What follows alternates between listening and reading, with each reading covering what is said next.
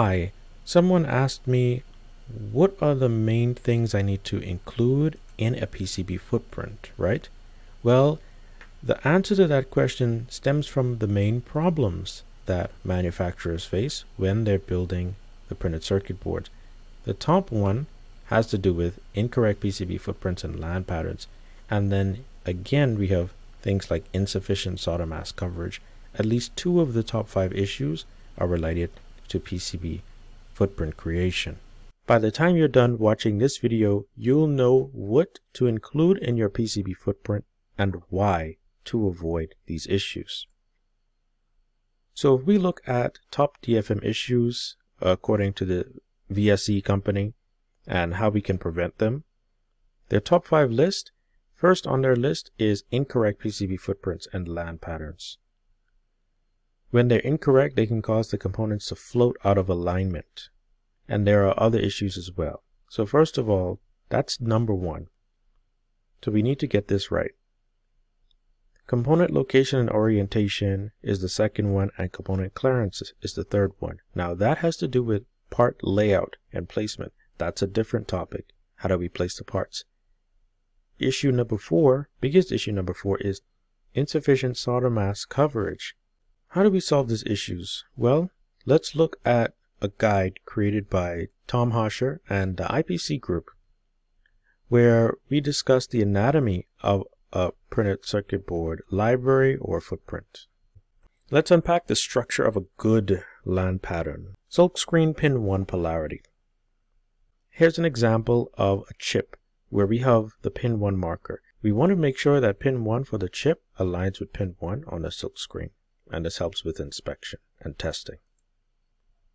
Now we have assembly pin 1 polarity. Why do we need one for silkscreen? And why do we need an assembly pin 1 polarity as well? Why not just use one?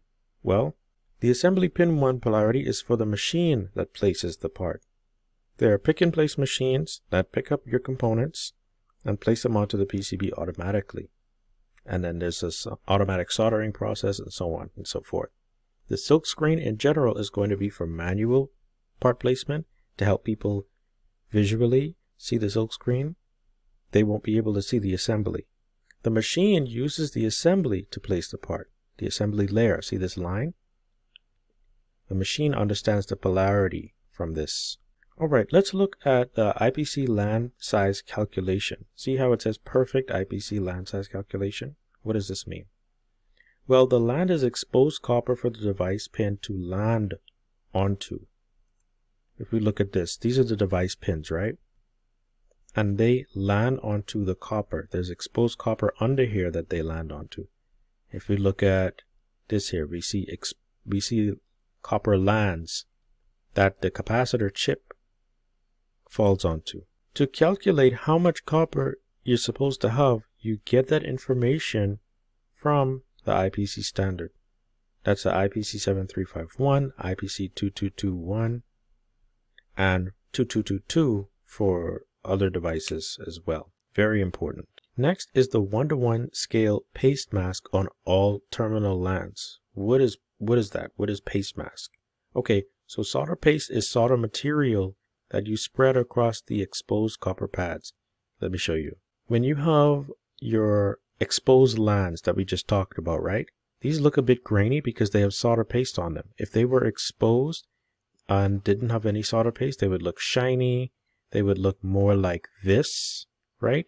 Then somebody squeegees paste mask on it like this, and then the pads end up looking like this. Why do we do this? Because when you have this on your copper pads, you can place the entire printed circuit board onto a heater to spread the heat across the board evenly, or put it in a reflow oven. And then you want to put your components on top of your PCB. When you put it in that oven or put it on a board heater, it just melts like butter and solders your components perfectly onto the PCB. No manual soldering necessary. I recommend you take a look at some videos if you're not familiar with this process. It's extremely cool. I use it and it's very nice in the lab. So that is solder paste. A solder paste is solder material that you spread across the exposed copper pads to make automated soldering of components to your PCB that much easier.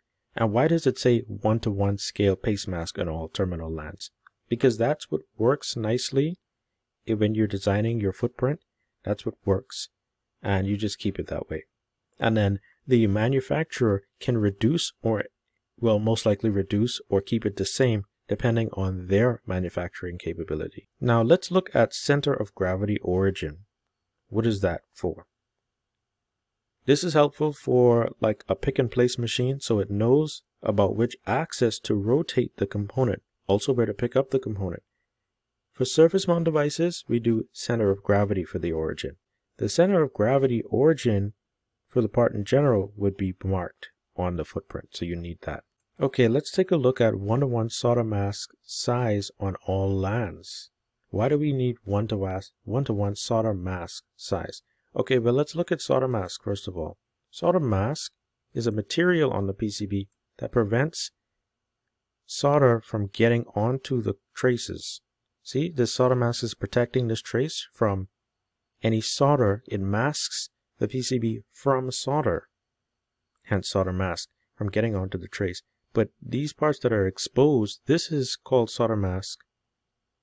Well, really, this is negative solder mask, and the bit that goes beyond the copper pad is called solder mask swell or solder mask expansion. How much more or larger than the copper pad will the solder mask opening be?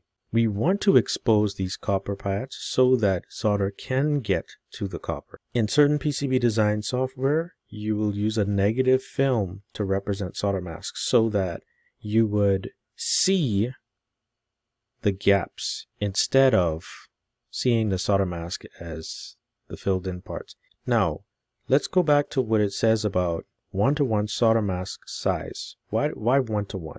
What that means is that the solder mask shape here needs to match the pad exactly. So these solder mask clearances, the swell is for practical purposes, this is what it's supposed to look like in the end. But when you're designing the solder mask clearance, make it the exact same size right around the edge as the pad.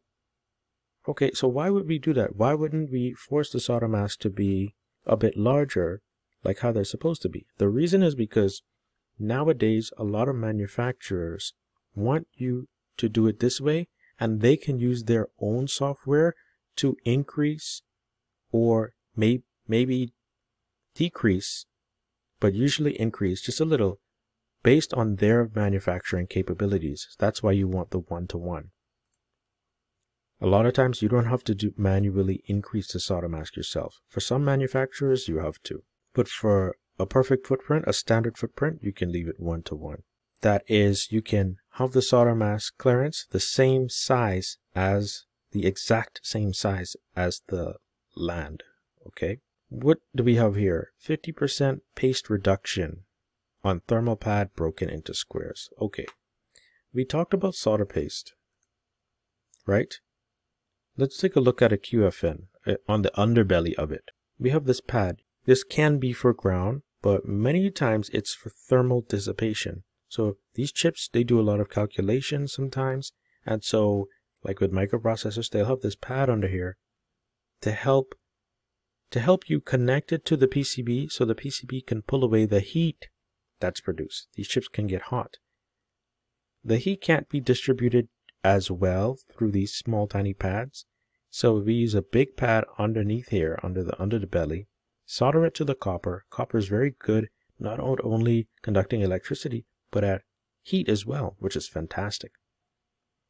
And what's it saying? It's saying that you make little solder paste patterns broken into squares that are 50% reduced. We don't want them to cover up the entire space here of the underbelly. We want it to cover up partially. Why? Because when we squish that down, when we place this device and flip it over and put it onto the PCB, onto that solder paste, the solder paste is going to spread. Especially when it heats up, it'll spread, and then you'll get a nice flat soldering coating that's evenly distributed that perfectly solders the underbelly of this chip onto the printed circuit board copper.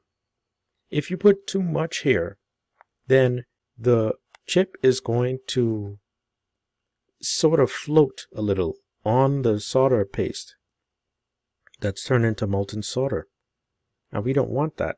Next we have the IPC 7351 3-tier placement Courtyard external boundary with 0.01 millimeter line width. What does that mean? Okay, let's focus on IPC 7351. Let's break this down.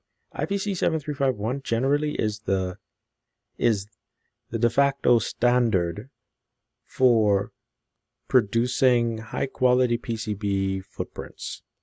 The higher quality your PCB footprints are, the more reliable your printed circuit boards are going to be, the less issues you're going to have. And remember, top design for manufacturing issues that manufacturers have with PCBs, incorrect PCB footprints and land patterns, things floating about the place, all right, and other issues. So let's go back. That's why we have the IPC 7351. All right, that guides us with the numbers. Now let's look at 3-tier placement Courtyard. For this 3-tier placement Courtyard, here we have the 3 tiers for least environment, meaning the higher density courtyards, higher density printed circuit boards where you need to pack more components into a tighter space. Nominal environment, this is for standard electronics. And most environment for robust, rugged PCB layouts.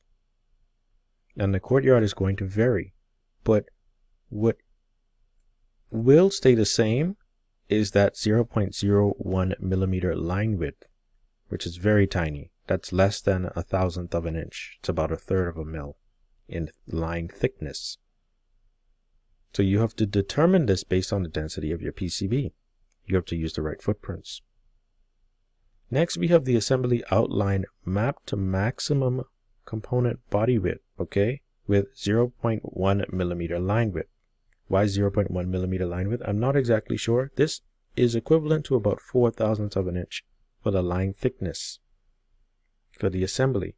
First of all, this assembly outline helps the assembly machine make sure that the component that it automatically places and assembles on the PCB fits where it's supposed to.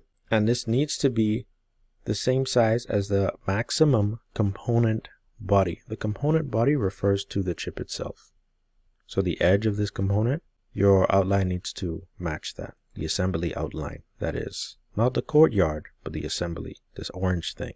Next, we have the Silkscreen Outline with a line width of 0.12 millimeters. If you round that up, that's about 5/1000th of an inch or 5 mils. This is visible after assembly, or at least it's supposed to be. It may not always be the case. See, we don't have a silkscreen on the outside, but these chips, they have silkscreen on the outside here. See, it's visible after you assemble the part. And see this one as well. If this is sized correctly, it hopefully would be visible after a chip gets placed here. Likewise with this capacitor. Okay. And then this helps with visual, manual, human inspection. All right. Next we have the reference designators. We have 2 ref desks. What does that mean? 2 means we have 2 different reference designators that are each located on the inside of this footprint. So in your footprint, you need to have a reference designator for your silkscreen and a reference designator text for your assembly drawing. The assembly drawing reference designator helps the pick and place machine identify your part based on the schematic, based on the original design and whatnot. And for the silkscreen, we also place that here. And here's the thing, when you're designing, you leave your silkscreen reference designator on the inside as well as the assembly reference designator. You finalize your part placement, and when you're done with your routing and everything, then you move the silkscreen reference designator outside of the component and place it properly. Why? Because when you do your auto silk, whether it's an OrCAD or some other CAD software or Altium, we can see the silkscreen after the component is placed. So for instance, if you leave the silkscreen under the component, then place your component, right? But we won't know that this is C149 if you place the part. We won't know how to identify this component, this device, once it's placed. That's why we place the Silkscreen on the outside. The assembly can be on the inside for the machine. Let's move on to the 0.15 millimeter LAN-to-LAN gap DRC check. What's that about? Typically, you don't have to worry about this. This might violate your general rules for the PCB overall, but what you would do is create or do something in your CAD software to ignore gap issues or gap errors within your component. Also for QFN, here we have the 0.2 millimeter thermal to LAN gap DRC checked. For QFN, this needs to be it. Why? The thermal helps us, or the thermal connection to copper helps with the soldering and whatnot, and we just want to make sure that this is the gap. This is recommended by IPC standards. More information can be found on it the more you look into QFNs. Finally, there is the Silk to LAN gap automatic DRC check. What does this mean? So this silk screen, this black line here, we want it at least 0.12 millimeters away from the edge of this LAN. Why is that?